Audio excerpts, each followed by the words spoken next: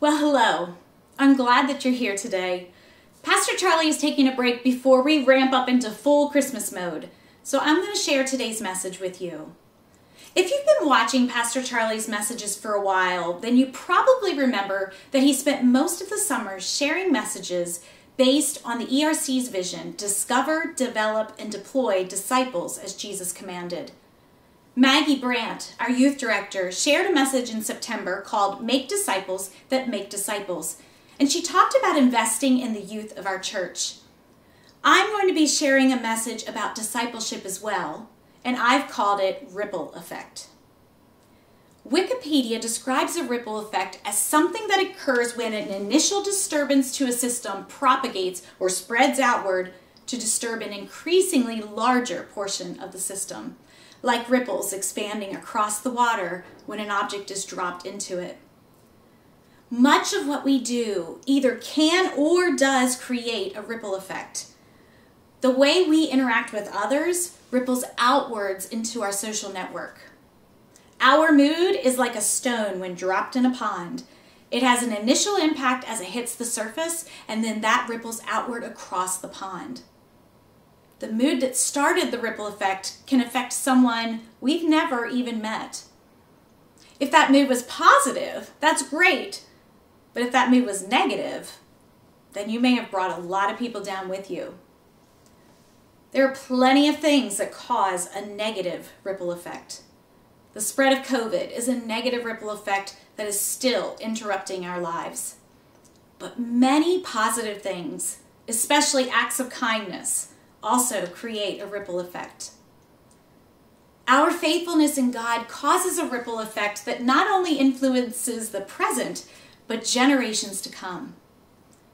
If I were to ask you to name some heroes in the Bible, you would likely start to list names of men like Abraham, Moses, David, and Paul, but there are certainly women heroes in the Bible as well. There are even 2 books of the Bible named after women. One of those books is Esther, and the other is Ruth. I could probably talk about Ruth for the rest of the message, but I only have time to give you the Cliff's Notes version. Ruth had a long list of wonderful qualities. She was brave, loyal, humble, kind, courageous, and loving, but it was her obedience and faith in God that changed the world. In the beginning of the book, Ruth is living in her home nation of Moab. Israel was experiencing a famine at the time, so a man from Bethlehem named Elimelech took his wife Naomi and his sons Mahlon and Chilion to Moab for relief. It wasn't long after arriving in Moab that Elimelech died. After their father's deaths, Naomi's sons married Moabite women. Mahlon married Ruth and Chilion married Orpah. About 10 years after they married, Mahlon and Chilion both died. When Naomi heard that God had come to the aid of her people in Israel by providing food for them, she prepared to leave Moab and return to Bethlehem. Although Naomi told Ruth and Orpah to stay in Moab with their mothers, Ruth loved her mother-in-law and had so much compassion for her. In chapter 1, verses 16 and 17, Ruth says, "Please don't tell me to leave you and return home. I will go where you go. I will live where you live. Your people will be my people. Your God will be my God. I will die where you die and be buried beside you." Ruth chose the path of loyalty to her mother-in-law, even if it meant giving up everything she was used to in Moab, including her pagan gods. She became a Jew by choice and was faithful to Naomi and to God.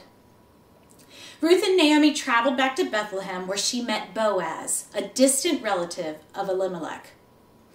Okay, so here's where we really see the ripple effect. Ruth and Boaz marry and give birth to a son, Obed. Obed was the father of Jesse. Jesse was the father of King David. And we see the provision of God as the ripple effect takes us from Ruth to King David, and then from David to the birth of Jesus. Ruth had no idea that the fruit of her obedience would include Jesus' birth into her family line. God chose Ruth, a Gentile woman, to be an ancestor of Jesus. I would say that's a great indication that Christ came to save all people. In Luke chapter 1, beginning at verse 26, we learn about the angel that appeared to Mary. Pastor Charlie is going to share the entire section of scripture next week in his message, so I'm not going to spend much time here. But if you're not familiar with the story, I'll give you a very quick summary. God sends an angel to tell Mary that she will conceive and give birth to a son who would be called Jesus, and he would be the Son of God. What I want you to think about is, what if Mary had said no? What if she said, now isn't a very good time for me. I'm planning a wedding. I have dress fittings to go to. I have to meet with the caterer and taste wedding cake samples. And being pregnant with the Son of God is just not going to work. Oh, and you do know that I'm a virgin, right? Look, I'm thankful that you thought of me, but I'm going to have to pass on this opportunity. I'm sure there are better choices out there anyway. If Mary had said no, would God have scrapped his plans? Would he have chosen someone else? Thankfully, Mary didn't say no. In Luke chapter 1, verse 38, she says, yes, I will be a mother for the Lord. As his servant, I accept whatever he has for me. May everything you have told me come to pass. Mary never asked what was in it for her. She wanted to become a contributor. The ripple effect that started with Ruth because of her obedience and faith in God continued with Mary because of her obedience and faith in God, and it has changed the world. We create our own ripple effect when we tell people about Jesus and how he has changed our lives. And this goes beyond telling them about salvation. Jesus came to save, but he also came to transform us. In Matthew chapter 28, verses 19 and 20, Jesus says, go and make disciples of all nations, baptizing them in the name of the Father and the Son and the Holy Spirit. Teach these new disciples to obey all the commands I have given you. I don't think that Jesus was merely suggesting that we do this. We don't call this the Great Suggestion. We call it the Great Commission. The Apostle Paul wrote to Timothy, and in 2 Timothy chapter 2, verse 2, he says, you have heard me teach things that have been confirmed by many reliable witnesses. Now teach these truths to other trustworthy people who will be able to pass them on to others. Paul refers to 4 generations of disciples here. Paul to Timothy, Timothy to trustworthy people, and then trustworthy people to others. This isn't a model of addition. It's a model of multiplication. We need to focus on multiplication as well. If we're simply making disciples, that's addition. If we focus on making disciples who make more disciples, that is multiplication, and that starts a ripple effect. Jesus started the church to be a movement of multiplication. He invited his disciples to follow him so he could make them fishers of men. He discovered them and brought them in. He was intentional and strategic and modeled what he wanted his disciples to do. He developed personal relationships with them and built them up. Finally, he sent them out. He deployed them. Jesus had no intention of having his disciples remain in a holy huddle. It's important that we become a movement of multiplying disciples. Now, I realize that we hear all of this and it makes sense intellectually, but when it comes down to doing something about it, we have a strong tendency to come down with a bad case of the yeah buts, and it hinders discipleship. Have you ever had the yeah buts? It's really common. It's more contagious than COVID. And I think the most common variants of the yeah buts is the yeah, but I'm too busy, and the yeah, but I don't have enough experience. So let's talk about the first excuse. I'm too busy. Many of you are too busy, and those of us who aren't actually too busy can certainly make it seem like we are. Most of us will go through a season in our lives where we simply can't take on anything else. When my daughter Hannah was a baby and was medically fragile and then had other special needs, I didn't have time or energy to fully invest in anyone other than my family. Sometimes we experience circumstances that are beyond our control, but that typically doesn't last throughout our entire lives. Many of us can certainly figure out how to take a couple hours every other week to invest in teaching someone how to become more like Jesus. Paul tells us in 2 Corinthians chapter 5, verse 10, that we must all appear before the judgment seat of Christ, so that each one may receive compensation for his deeds done through the body, in accordance with what he has done, whether good or bad. Now, this passage isn't about our salvation. The judgment of our sins fell upon Christ on the cross. This judgment is for rewards. I don't want to stand before Jesus and say, Lord, I should have done what you said to do, but I was just too busy. I'm guessing that you don't want to have to say that either. The next excuse is, I don't have enough experience. The tools to help with discipleship weren't so readily available in the past, so many of us have never been formally discipled. I wasn't. But as I look back on my life, I can see that the Lord provided many people who influenced me in my walk with Christ. I'll be perfectly honest. Even though I knew that I needed to invest in others and make disciples, I kept putting it off because I didn't feel proficient enough to do it. Making disciples requires faith. At the end of Matthew 28, verse 20, Jesus says, "And surely I am with you always to the very end of the age." God will work through us if we trust him. Take a step of faith. God can and will use you in a mighty way. So you may be thinking, isn't it enough for people to come to church and listen to the messages? No. Disciple making is a one-on-one, back and forth conversation. Preaching is one-sided. The pastor speaks and we listen, hopefully. I read a blog at disciplefirst.com that broke down the differences between preaching and disciple making this way. Preaching is information. Disciple making is about life transformation. Preaching is about content. Disciple making is about character. Preaching happens in the building.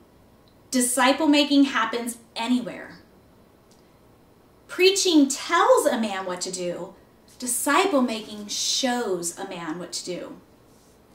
Preaching is in the pew training. Disciple making is on the job training. Preaching delivers God's word. Disciple making makes us accountable to obey God's word. Preaching educates. Disciple making equips. If you call yourself a Christian, if you believe in the power of God's word, and if you believe that the Bible is the inspired word of God, then you have been called into full-time ministry. We aren't all called to be pastors, but we are called to be full-time ministers of the gospel of Jesus Christ. Your personal mission field includes the people that you are typically around, your coworkers, your close friends, your neighbors, and your family. We are all on the front lines. It doesn't matter what your job title is. God has placed people in your life for a reason, and it's important to share Jesus with them. Don't remain a spiritual infant. Once you pass the spiritual infancy stage, you must continue to grow in your faith so that you can become a contributor in his kingdom. In other words, you have to become a self-feeder. One of my biggest pet peeves is when I hear people say, "I left XYZ church because I wasn't being fed." messages could certainly challenge you to make changes in your life, changes that will help you become more like Jesus and that will help you to be on mission with Jesus. It's also great for a message to stir up an interest to pursue more about a particular topic, story, or verse. But at this point in your spiritual journey, it's up to you to put the time into growing in your walk with the Lord. And at this point in your spiritual journey, your focus should be on serving other people when you gather, especially those who are spiritual infants. So if you're attending a worship service to be fed, and that's the only time that you're being fed, then you are severely malnourished, and that's definitely not a good condition to be in. But let's talk about brand new believers, the believers that truly are spiritual infants. Many new believers experience roadblocks, and sometimes those roadblocks cause them to give up on this thing that we call Christianity. So what are these roadblocks that I'm talking about?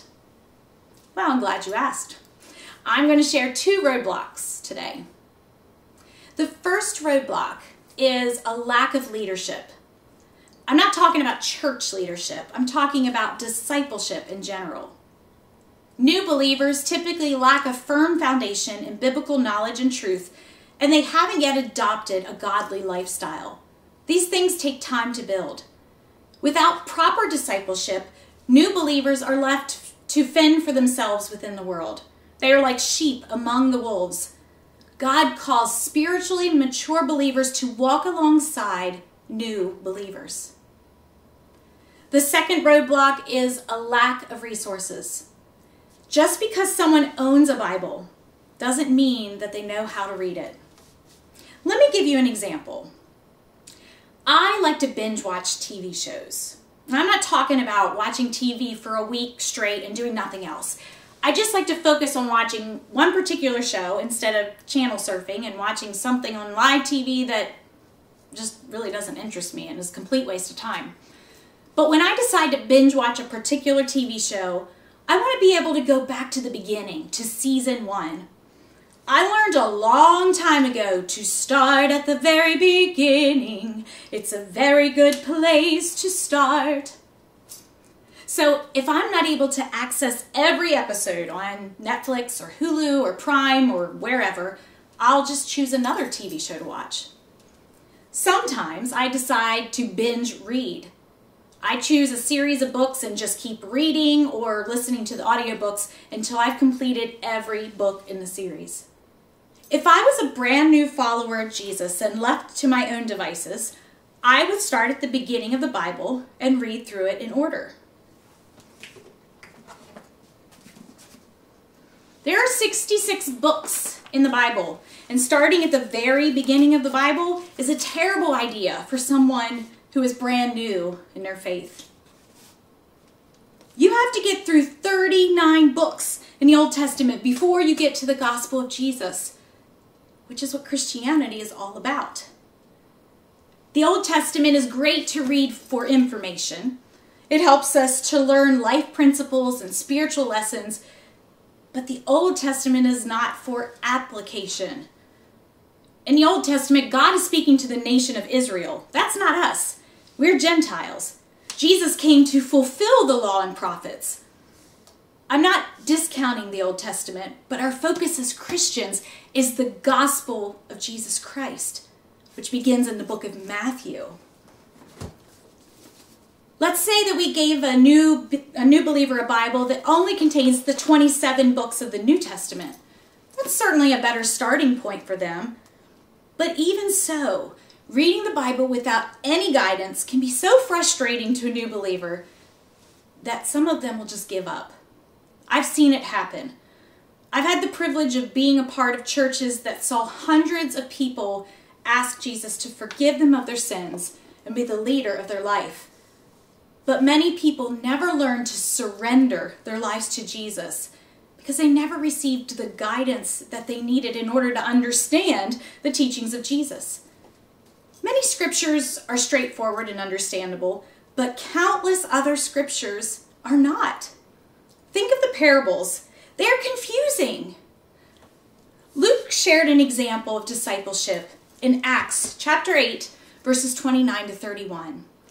It's a story of Philip, an Ethiopian. And I'll give you a little context before I read the scripture.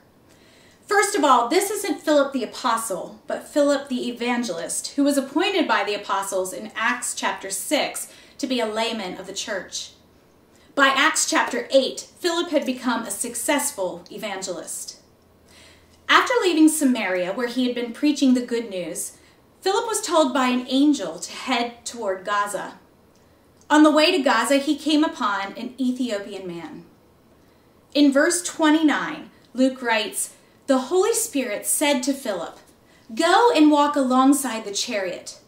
So Philip ran to catch up. As he drew closer, he overheard the man reading from the scroll of Isaiah the prophet. Philip asked him, 'Sir, do you understand what you're reading?' The man answered, 'How can I possibly make sense of this without someone explaining it to me?' So he invited Philip up into his chariot to sit with him. Philip didn't just say, 'Sorry, man, I know it can be a little difficult to understand. Keep reading it and you'll eventually get it.' No. Philip took time to help the Ethiopian understand the word of God. Philip helped the man avoid a roadblock. These roadblocks can be avoided by offering one-on-one discipleship that is not only tailored to the needs of the disciple, but is also taught at a pace that allows ample time for the disciple to understand and apply the information that he or she is learning. So, how do we do our part and become disciples that make disciples? There are many tools available, but I'm going to share the one with which I'm familiar. About a year ago, I asked Lisa if she would be interested in going through a one-on-one discipleship program with me, and she was as thrilled as I was to start that journey together. Now, I kept putting it off because I allowed myself to make excuses about having too many things to keep up with in my role here at the church. But in the summer, I decided that enough was enough and we were going to get started. The tool that we use is called Small Circle. Before I talk any more about it, I want you to watch this video.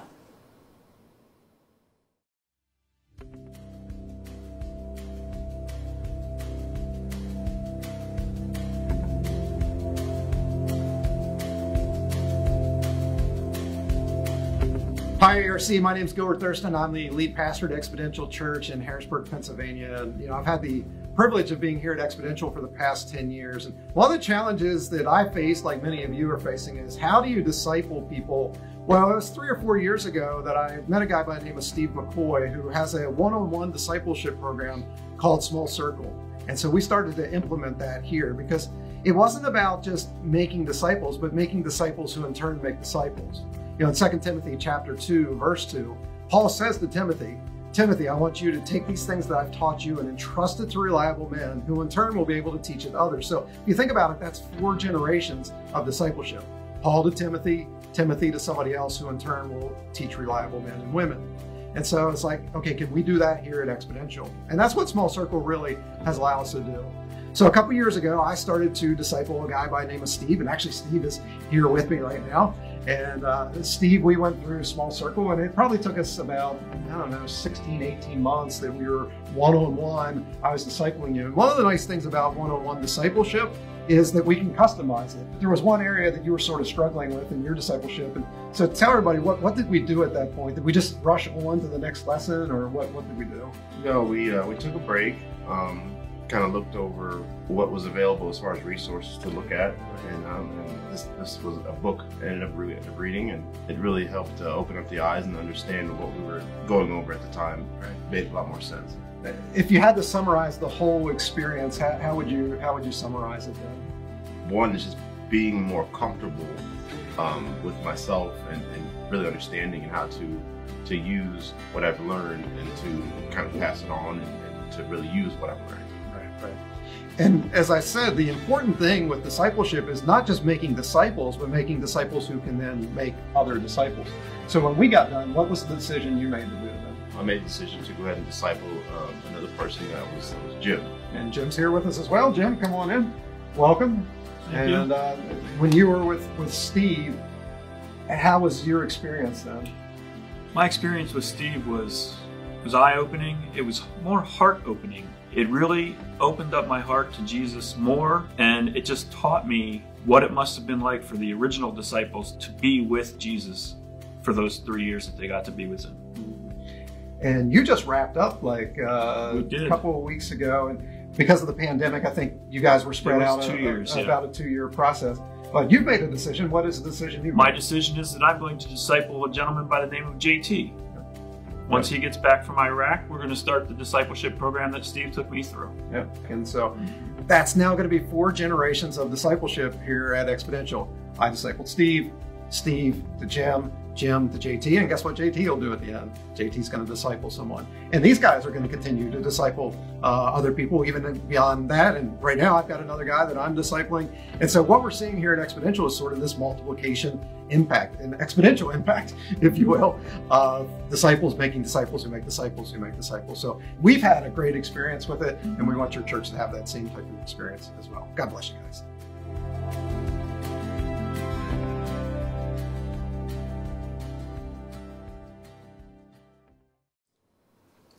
So, Small Circle is an absolutely free tool that's available to guide you through one-to-one discipleship. The entire program is broken into 4 modules of 6 lessons each. That's 24 lessons about what it is to be a disciple of Jesus. The first module contains lessons about the triune God, Father, Son, and Holy Spirit. Lisa and I just completed this module and will be starting the next module on Tuesday. That module contains lessons about how to build a close relationship with God. The third module is about how to build relationships with others, and the fourth module is about how to become a disciple maker, which, of course, is the goal at the completion of the program. The 24 lessons are designed to be completed every other week, but there can definitely be some flexibility with that schedule. Lisa and I actually meet weekly and break each lesson into 2 or more weeks. There's no rush in one-to-one discipleship. When you're in a group setting, like a Bible study or a Sunday school class, you don't have the flexibility to ensure that every person understands the lesson completely and has applied what was learned in the lesson to their life. In order to become a disciple maker at the end of the program, the disciple needs to be living out each one of the principles in the lessons. Like I said, Small Circle is just one of many available tools that can be used in one-to-one discipleship. But if you're truly on mission for Jesus, you have to become a disciple maker. When you make yourself available to be used by Jesus, you will become closer to Jesus. Availability for the plan of God will put you directly into the hand of God. One of the greatest ways to learn is by teaching others. There have been several lessons that I've been challenged to dig deeper in order to help Lisa understand the lesson. It's easy to become overwhelmed, but as I told Lisa, it's not about understanding everything. It's about learning more than you currently know. I'm certain that the Holy Spirit will reveal more to me each time I take a disciple through the program, and that's truly exciting. I want to be perfectly clear that what I'm presenting today with this particular discipleship tool is not a ministry of our church. God may plan to make it a ministry of the church in the future, but discipleship is not a church program. It's a fulfillment of God's design, and we are called to be a part of this great design. Paul reveals the reason for his passion to invest in others in Colossians chapter 1, verses 28 and 29. He says, Christ is our message. We preach to awaken hearts and bring every person into the full understanding of truth. It has become my inspiration and passion in ministry to labor with a tireless intensity, with His power flowing through me to present to every believer the revelation of being His perfect one in Jesus Christ. Discipleship is an eternal investment intended to be one of the most substantial investments you'll make in this lifetime. If you've been walking with the Lord and have been a student of His Word for many years, then you likely have a strong foundation and would be ready to invest in someone as a disciple maker. I urge you to pray about this. Now, you don't have to pray about if you should become a disciple maker. We've been commanded to do that already. But pray about how the Lord would like for you to do it. How does the Lord want you to start your very own ripple effect? In Pastor Charlie's message on November 14th, he encouraged us to mentor, lead, teach, and develop someone in their spiritual walk. Small Circle can help you do that. Sometime in January, there will be a Small Circle discipleship training. I urge you to come and see what it's about. It will help you decide if you're ready to begin as a disciple maker, or if it would be a good idea to go through the program as a disciple first. If we have at least 6 people interested in learning more about Small Circle, Gilbert has offered to come and do the training. He's gone as far as Kenya to train leaders on the Small Circle model of discipleship, so I'm confident that he can provide all the information you need as well.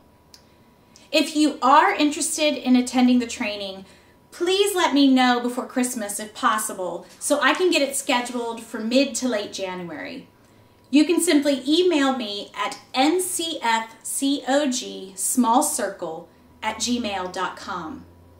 It may be possible to offer a Zoom option or record it to watch later as well. If you're interested in learning more about Small Circle between now and then, you can go to smallcircle.com and check out the available videos. If you are brand new or relatively new in your faith, that's wonderful. I urge you to consider going through the Small Circle program as a disciple. Your life will be transformed. I'm sure of that. I can't guarantee that we'll have enough available disciple makers right away, but I'll do what I can to keep you moving forward in your journey with Jesus. Send me an email if you're interested in being discipled, and I'll add your name to the list. I'm so excited to see how the Holy Spirit moves through this process. We have a promise that He is always with us. We just have to make ourselves available for His use. Let's pray. Father, I thank you for this opportunity to share the message that you placed on my heart a while ago. And Lord, I just ask that you penetrate the hearts of those who are hearing this message today and put an urgency inside them to invest in others the way you intend for us to invest in others. Help us to do what we can to further your kingdom. Help us to equip disciples with what they need to develop a closer relationship with you. And Lord, I just ask that you help everyone to create space in their life. Help them to make themselves available and to make room to do what you are calling each of us to do. In Jesus' name, amen.